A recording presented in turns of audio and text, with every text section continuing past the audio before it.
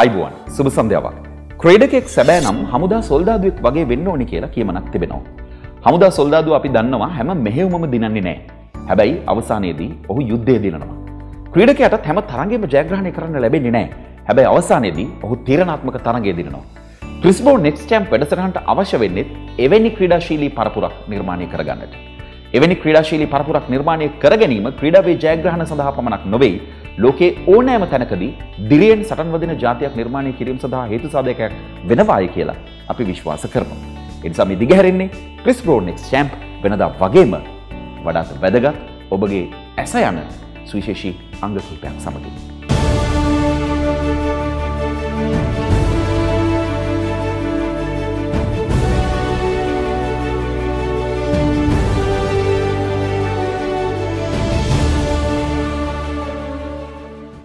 ලංකාවේ මලල ක්‍රීඩාව ගත්තාම වලලේ රත්නායක විද්‍යාලය ප්‍රධානම පාසල. ඒ වගේම මීගමු මාරිස්ටෙලා බාලකංශයෙන් ඉතාමත්ම ඉදිරියෙන් ඉන්න පාසලක්. ওই පාසල් දෙකට අමතරව ලංකාවේ මලල ක්‍රීඩාවේ වැජඹෙන තවත් එක පාසලක් බවට පත් වෙලා තිබෙන්නේ ශාන්ත බෙනඩික්ට් විද්‍යාලය. ශාන්ත බෙනඩික්ට් විද්‍යාලයේ හරහා ජාත්‍යන්තර තරග කරලියට පැමිණි ක්‍රීඩකයන් සංඛ්‍යාව අතිමහත්. ඉදිරියේදී පැමිණෙන්නට නියමිත ක්‍රීඩකයන් සංඛ්‍යාව අතිමහත්. එහි සිටින ක්‍රීඩකෙක් පිළිබඳව කතා කරන්නටයි සූදානම් වෙන්නේ. දැනටමත් Tamanගේ වයසට නොසෑහෙන තරමේ ජාත්‍යන්තර තරඟ ජයග්‍රහණ පවා ඔහු විසින් ලබාගෙන තිබෙනවා. සන්තුෂ් අනාගත ක්‍රීඩා ලෝකයේ ජය ගන්නට සූදානම් වෙන සන්තුෂ් ගැනයි අද අපි Next Champ of the Week විශේෂාංගයෙන් කතා කරන්නේ.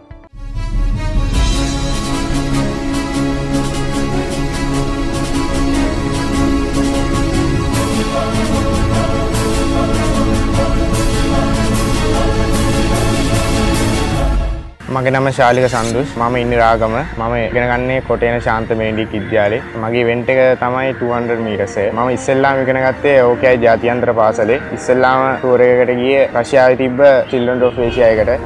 ඊට පස්සේ තායිලන්තේ තිබ්බ ඒෂියන් ගේම්ස් වලට ගියා. ඊට පස්සේ කෙන්යාවේ තිබ්බ වර්ල්ඩ් චැම්පියන්ෂිප් මීට් එකට ගියා. මගේ පර්සනල් බෙස්ට් ටයිමින් දිව්වේ කෙන්යාවේ තිබ්බ වර්ල්ඩ් චැම්පියන්ෂිප් මීට් එකේ. ඒකේ මම 21.72 කාලයක් වාර්තා කරා. මම ඕන්ලයින් සෙල්ලාම පදක්කමක් ගත්තේ 16න් 15දී. ඒකෙදි මම 22.9කට වාර්තා කරා. ඊට පස්සේ ආයි සිලෙක්ෂන් ට්‍රයල් එකක් තිබ්බා. ඒක තිබ්බේ 18න් 15දී. ඒකෙදි මම 22.5කට වාර්තා කරා. ඒකෙන් තමයි මම මේ යන්න තියෙන ටුවර් ඔක්කොම සිලෙක්ට් කරේ. ශාලික සන්තෝෂ් ක්‍රීඩකයා මාහට මුලින්ම මුණ ගැහෙන්නේ ඔයාගේ වයස අවුරුදු 9-10 යන කාලයේදී. ඔහු 11න් 15 සිට අද වෙනකොට 18න් 15 දෙවන වසර ඔහුගේ ක්‍රීඩාවේ. ඒ වෙනකන් ඔහු මෙතෙක් තරඟ වැදුණු සියලුම තරඟ වලින් ඔහු ජයග්‍රහණය කරා. පළමුවට ඔහුට විදේශ සංචාරයකට සහභාගී වෙන්න අවස්ථාව ලැබෙනවා 2016 16 ඒෂියන් ගේම්ස්. එහිදී ඔහු ලංකාවට රම් පදක්කම් දෙකක් ලබාගෙන එනවා මීටර් 100 සහ මීටර් 200. ඒත් එක්කම ජූනියර් නැෂනල්ස් තරඟාවලිය 2016 ඔහු 16න් 15 නව වාර්තාවකට හිමිකම් කියනවා. 22.5ක තරඟ කාලයක් නිම කරමින් ඊට පස්සෙ 18න් 15 මූට හම්බෙනවා ආසියානු තරඟාවලිය. ඒත් එක්කම යොවුන් ලෝක ශූරතා තරඟාවලිය හම්බෙනවා පරිසාධන මට්ටමක් දුවලා තමයි සිලෙක්ට් වෙන්න වෙන්නේ. ලංකාවේදී ඔහුට 0.3ක විතර කාලයක් මදි වුණා. නමුත් තායිලන්තයේ පැවති ආසියානු තරඟාවලියේදී ඔහු තරගයේ කාලය වාර්තා කරමින් ඔහු යොවුන් ලෝක ශූරතා තරඟාවලියේ සුදුසුකම් ලබනවා. ඊට පස්සෙ තායිලන්තයේ මීටර් 200 ඔහු 4 වෙනි ස්ථානය ලබා ගන්නවා. ඊට පස්සේ යොවුන් ලෝක ශූරතා තරඟාවලිය කෙන්යාවේදී පැවැත්වෙනවා. එහිදී ඔහු ලෝකයේ 12 වෙනි ස්ථානයට පත් වෙනවා. ශ්‍රී ලංකාවේ කනිෂ්ඨ ක්‍රීඩකයෙක් දුවපු හොඳම කාලය වාර්තා කරනවා 21.72ක්. එය පාසල් ශ්‍රී ලංකා වාර්තාවේදී සඳහන් වෙනවා. මට මේ ක්‍රීඩාව ඉස්සෙල්ලාම පුහුණු කරේ අම්ගස. මම ඉස්සෙල්ලාම කරේ මීටර් 100. ඒකෙන් මට තර ලොකු ටයිමින් එකකට යන්න බැරි වුණා. ඒ වුණාට මම මගේ උපරිම උත්සාහය කරනවා ශ්‍රී ලංකා ජූනියර් පූල් එකේ රිලේ ටීම් එකට එන්න. ඒකෙන් ඊට පස්සේ මම මීටර් 200ට උත්සාහ කරා. ඒකෙන්දී තමයි මට හඳුනගන්න පුළුවන් වුණේ මට දක්ෂතාවය තියෙන්නේ මීටර් 200 ට.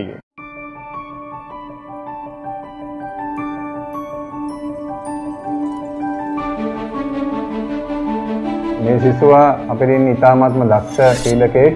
ඔහුගේ දක්ෂකම නිසා පාසලේ විශාල ගෞරවයක් හිමි වූ අවස්ථාවන් ගොඩක් තියෙනවා. විශේෂයෙන්ම මෙම ශිෂ්‍යයා අප පාසල පහුගිය අවුරුදු දෙකේදීම 2016 සහ 2017 වසරවලදී රිලේ කානිවල් සූරතාවේ අපි දිනාගත්තා. ඒ සූරතාව දිනාගත් කණ්ඩායමේ සමාජිකයෙක් විදිහට ඔහු කටයුතු කළා. ඉතින් ශිෂ්‍යයෙක් විදිහට මල්ල ක්‍රීඩකයෙක් විදිහට මේ සන්තෝෂ් ශිෂ්‍යයා ඔහුගේ ක්‍රීඩා කටයුතු වගේම ශිෂ්‍යයෙක් විදියටත් මේ පාඩම් කටයුතු සමබරව පවත්වා ගනිමින් ඉතාමත්ම නිහතමානී ලෙස ඉන්න ශිෂ්‍යයෙක් කියලා මට කියන්න පුළුවන්.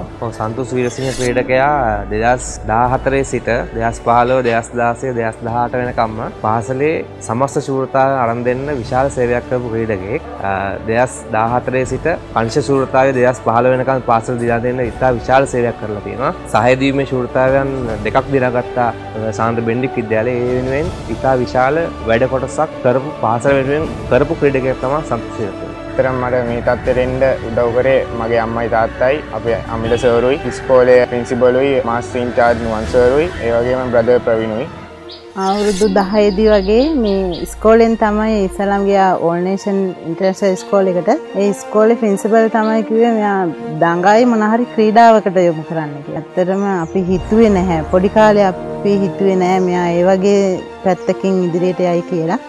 ඇත්තටම ලොකු ආඩම්බරයක් සතුටක් අම්මා කෙනෙක් විදියට ලැබුණා. එයා අවුරුදු 7ක් මව් කිරි බිව්වා. ඊට පස්සේ සාමාන්‍ය විදියට අපි ගන්න ආහාර තමයි ගත්තේ. එයා ක්‍රීඩාවට යොමු වුණාට පස්සේ අපි විශේෂයෙන් මෙයාට කෑම කියන්නේ මුං යට කලල කපු ඒ වගේ දේවල් වලට සෑහෙන කොළ ಜಾති ඒ දේවල් දෙන්න වුණා. එයාගේ ශක්තියට එයා පාසල් කාලෙදීම ජාත්‍යන්තර තලයට යනවා. ඒක ලොකු ආඩම්බරයක්. මට ලොකු විශ්වාසයක් තියෙනවා. එයා දැනටමත් ඔලිම්පික් සිලෙක්ට් වෙලා තියෙන මේ අවුරුදු 2018. ඒකෙන් මට ලොකු විශ්වාසයක් තියෙනවා එයාගේ ඒ බලාපොරොත්තුවත් ඉෂ්ට වෙයි කියලා. සන්තෝෂ්ට ඇත්තටම අනුග්‍රහකයෙක් නැහැ. ඔහුට උදව් කරන්න එපා. බෙනඩික් විද්‍යාලයෙන් සහ ආදි ශිෂ්‍යයින් එයාරෙන් ඔහුට ලංකාව තුල ඔහුව බලා කියා ගන්න ඔහු ඉදිරියට ගෙනියන්න අනුග්‍රහකයෙක් නැහැ. ඇත්තටම ඔහුට එහෙම ආයි වගේ බලා කියාගෙන ඉදිරියට ගෙනියන අනුග්‍රහකයෙක් සිටනවා නම් ඇත්තටම ලංකාවට ලොකු සේවයක් ක්‍රීඩාවෙන් ගෙනත් දෙන්න පුළුවන්. ලොකු විශ්වාසයකින් මට කියන්න පුළුවන් හොඳ පදක්කමකට යන්න පුළුවන් ක්‍රීඩකයෙක් සන්තෝෂ් කියලා. මේ අවුරුද්දේ තිබෙන ඔලිම්පික් මීට් එකේදී මීටර් 200න් ජයග්‍රහණය කරලා පළවෙනි ස්ථානය අරගෙන ලංකාවට කීර්තියක් ගෙන්න තමයි බලාපොරොත්තු වෙන්නේ. මීටර 210 වන ඉසව්වකට සහභාගී වෙන ක්‍රීඩකයෙකුගේ උස ක්‍රීඩකයෙකු තුළ පැවතිය යුතු වේගය මේ සියල්ල ශාලික සන්තෝෂ් තුළ තිබෙන බව මනාව පේනවා. අනාගතය පැහැදිලි. ඒ පැහැදිලි අනාගතය තුළ සන්තෝෂ්ට තව තවත් ජයග්‍රහණ ලබා ගන්නට හැකියාව ලැබේවා කියලා ප්‍රාර්ථනා කරමු. යන්නේ විරාමයකට. විරාමයෙන් පස්සේ තවත් බොහෝ දේ කතා කරන්නට ඉතිරිව තිබෙනවා.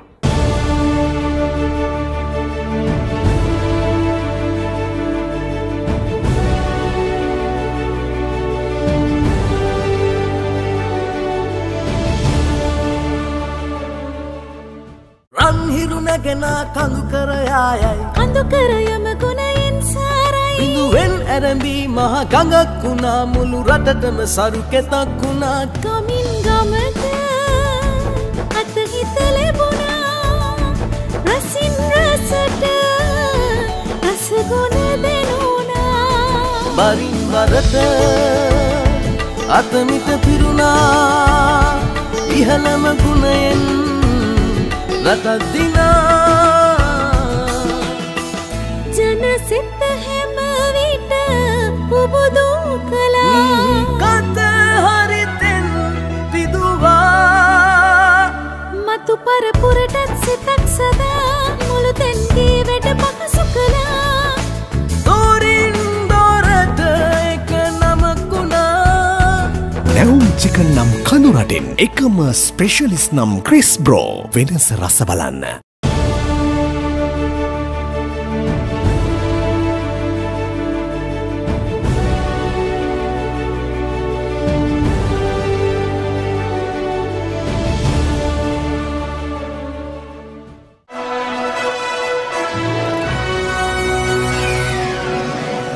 CrysbroNextChamp වැඩසටහන ඇතුලේ අපි ක්‍රීඩා වෛද්‍ය විද්‍යාත්මක පැත්තේ බොහෝ දේ කතා කරන බව ඔබ හොඳින්ම දන්නවා.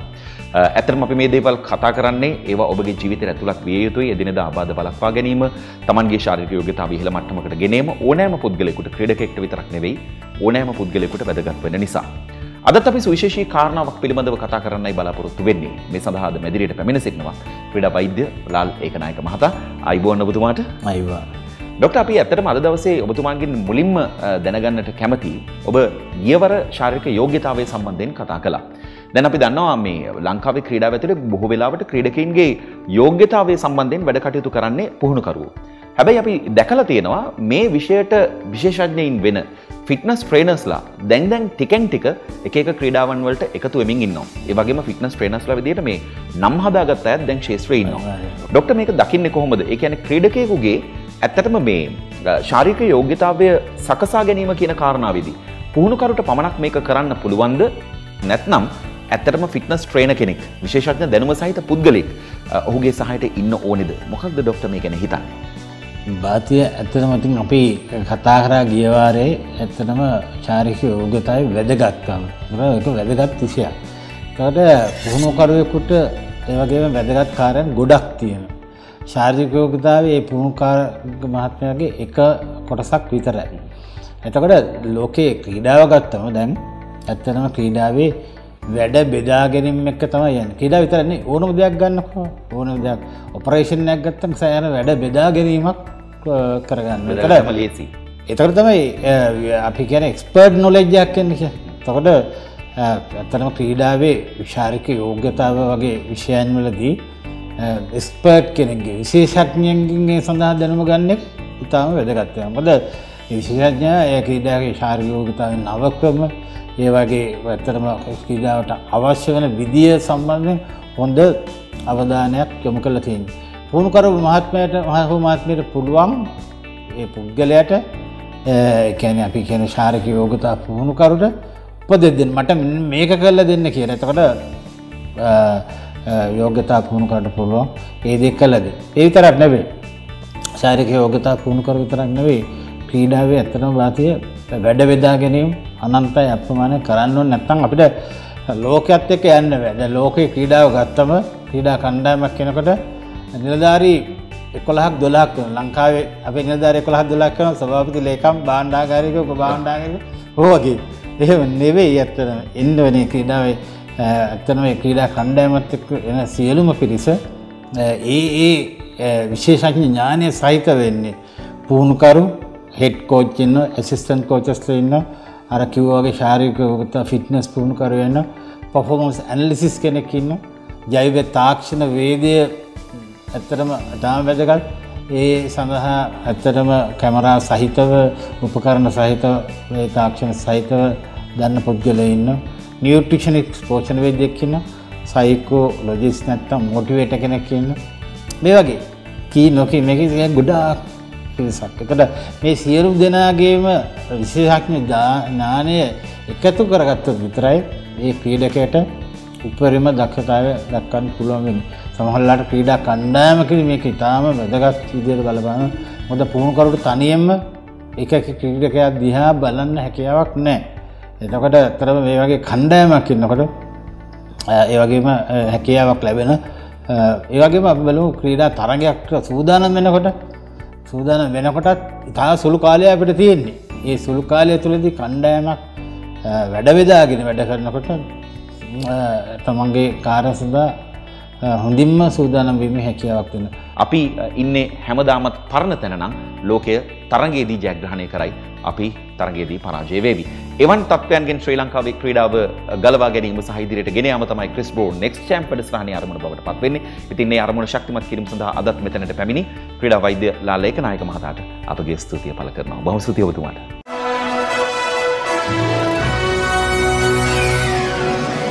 බොක්සිං ක්‍රීඩාවේදී ලෝකයේ බිහිවෙච්ච අග්‍රගණ්‍යම හෙවිවේට් ක්‍රීඩකයා කවුද කියලා ඇහුවොත් බොහෝ දිනා ලබා දෙන පිළිතුර තමයි මොහමඩ් අලි කියන එක. මොහමඩ් අලිගේ ප්‍රබලම ප්‍රතිවාදියා වුණේ කවුද? ඇතමුන් කියනවා ඒ සනී බැංක්ස් කියලා. තව එකෙක් කියනවා ඒ ජෝර්ජ් ෆෝමන් කියලා. නමුත් අද අප ඔබට කියන්න යන්නේ මොහමඩ් අලිගේ ජීවිතයේ හමු වෙන්නට නියමිතව සිටි හොඳම ප්‍රතිවාදියා ඇත්තටම ඔහුත් එක්ක හෙවිවේට් තරඟ කරලියේදී තරඟ වැදුන්නේ නැහැ. මොහමඩ් අලි සූදානම්ින් හිටියා ඔහුත් එක්ක තරඟ කරන්න.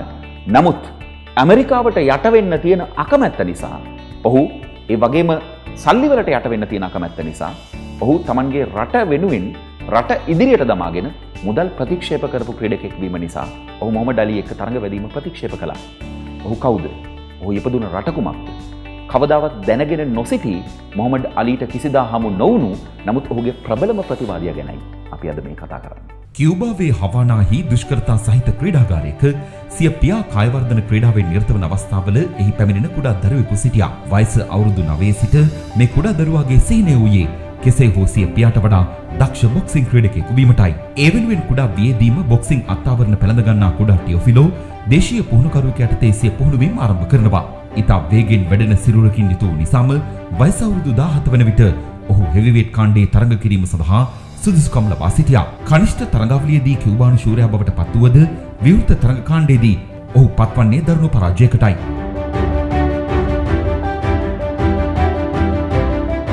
එහෙත් මෙම අවසන් තරඟයේ දෙස බලා සිටි ඇන්ඩ්‍රේ චෙවරෙන්කෝ නම් රුසියාවෙන් පැමිණි පුහුණුකරුවා ජ්‍යෙෂ්ඨ ශූරතාව දිනූ ක්‍රීඩකයාට වඩා කියුබාවේ බොක්සිං අනාගතයේ රැඳී ඇත්තේ මේ යෞවනයා අතේ බව වටහා ගන්නවා. ක්‍රමයෙන් පෙරට පැමිණෙන ඔහු කෙරෙහි මුළු ලෝකයේම අවධානය යොමු වන්නේ ප්‍රබල ජර්මන් ක්‍රීඩකයෙකු 1970 වසරේදී ඔහු අතින් පරාජයට පත් කිරීමත් සමගයි.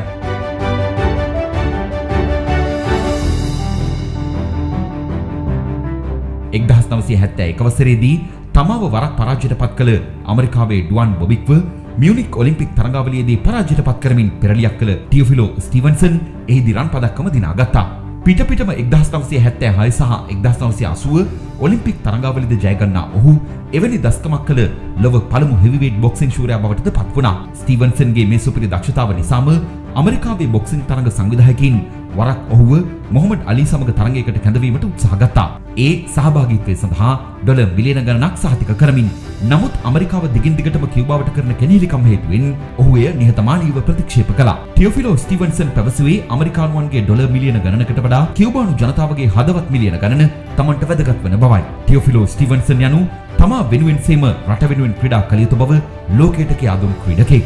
ඩොලර් මළු වෙනුවෙන් පමණක් නොව රට වෙනුවෙන්ද ක්‍රීඩාවෙන් යමක් තමන්ට කළ හැකි බව ඔහු සිය ජීවිත කතාවෙන් ලෝකයට උගන්වා තිබෙනවා.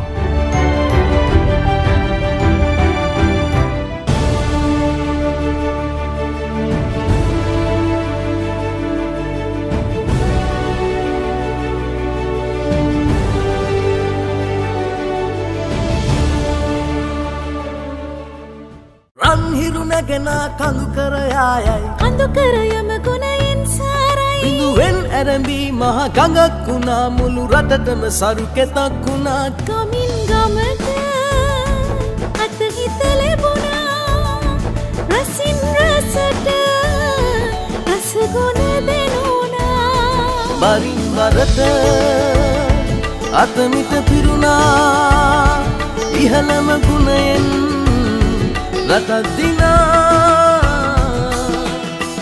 ජනසිත හැම විට පුබුදු කළා කත හරිතෙන් පිදුවා මතු පරපුරටත් සිතක් සදා මුළු තැන්ගේ වැඩ පහසු කළා දෝරින් දොරට එක නමක් වුණා නැවුම් චිකන් නම් කඳු රටින් එකම ස්පෙෂලිස්ට් නම් ක්‍රිස්බ්‍රෝ වෙනස රස බලන්න.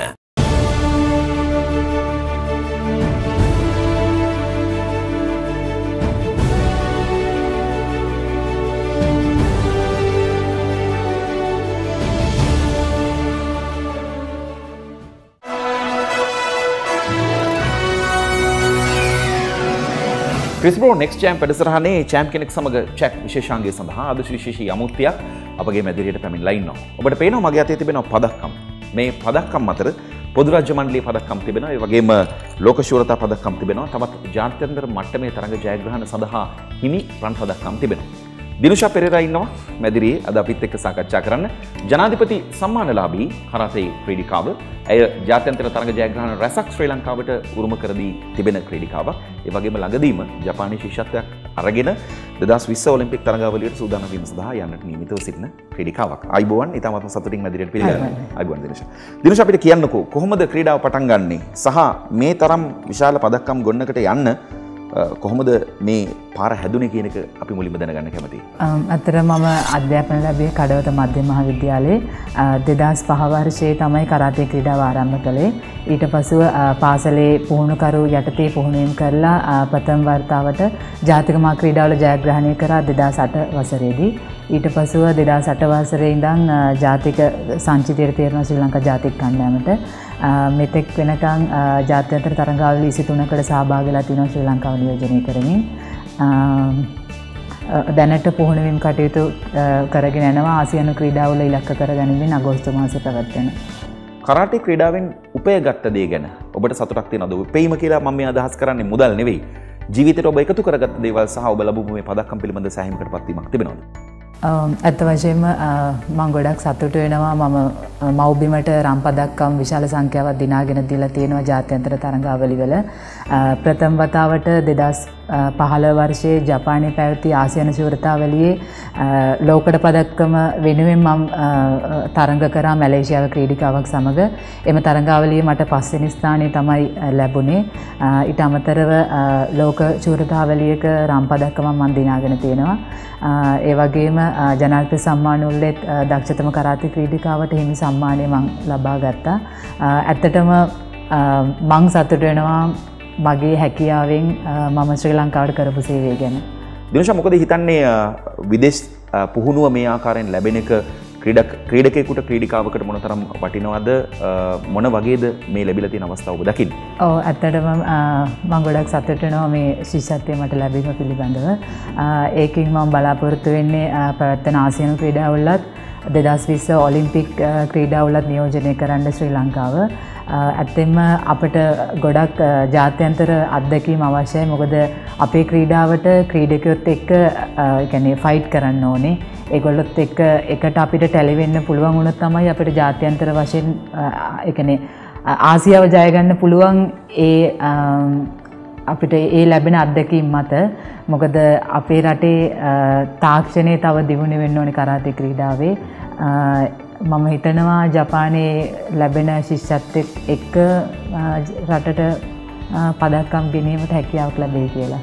ඔබ වගේ කෙනෙක්ගෙන් අපේ වර්තමාන සහ අනාගත පරම්පරාවට බොහෝ දේවල් ඉගෙන ගන්නට තිබේවි. අපි කැමති ඔවුන්ට ඔබගේ පණිවිඩය කුමක්ද කියලා දැනගන්න. ඇත්තටම මම අපෙන් පිටිපස්සේ ඉන්න පසුපෙළට කියන්නේ පුහුණුවීම් කටයුතු හොඳින් කරන්න. ඒ කියන්නේ තමන් ටාගට් එකක් තියාගන්න.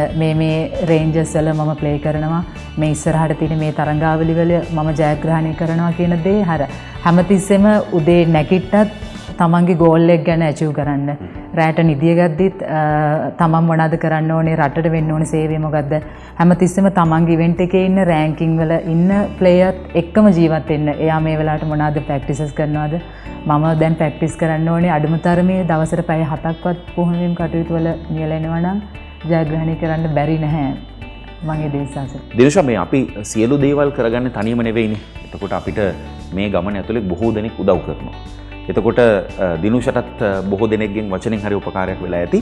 අපි කැමතියි දිනුෂට ඔවුන්ට ස්තුතියක් පළ කරන්න අවශ්‍ය නම් මේ මොහොත ඒ සඳහා ඔබට ලබා දෙන්න. ඇත්ත වශයෙන්ම මට ක්‍රීඩා අමාත්‍ය දයාසිරි ජයසේකර මහතා බෙහෙවින් උපකාර කරනවා මේ පුහුණුවීම් කටයුතු වලටත්. ඒ කියන්නේ හැම දෙයකටම උදව් කරනවා. ඒ වගේම ජාතික ඔලිම්පික් කමිටුව ශ්‍රී ලංකා කරාටි දෝ සම්මේලනයේ සභාපති ලේකම් ඇතුළු නිලධාරීන් සියලු දෙනාම දැනට මගේ පුහුණුකරු ලෙස කටයුතු කරන නිලන්ත වික්‍රමගාල්ලගේ මහතා, ටී මනෝහරන් මහතා, රුවන් සතරසිංහ මහතා යන සෙන්සල මට උදව් කරනවා.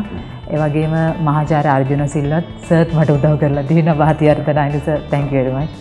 හොඳයි, අද දවසේ මැදිරියට පැමිණ අපිත් සමග තමන්ගේ අත්දැකීම් බෙදාගත් ජනාධිපති සම්මාන ලැබී කරාටේ ක්‍රීඩිකා දිනුෂා පෙරේරාට අපගේ ස්තුතිය පුද කරන්නට මේ අවස්ථාවක් බවට පත් කරගන්නවා. ලබන සතියේ සුපුරුදු වේලාවට ඔබගේ ආලින්දයට ගොඩවැදීමේ බලාපොරොත්තු ඇතිව සමුගන්නට අවසර ප්‍රාර්ථනා කරනවා. ඔබට ජවයෙන් සපිරි ජයග්‍රහණයෙන් පිරි ක්‍රීඩාශීලී සතියක් වෙන්නට කියලා.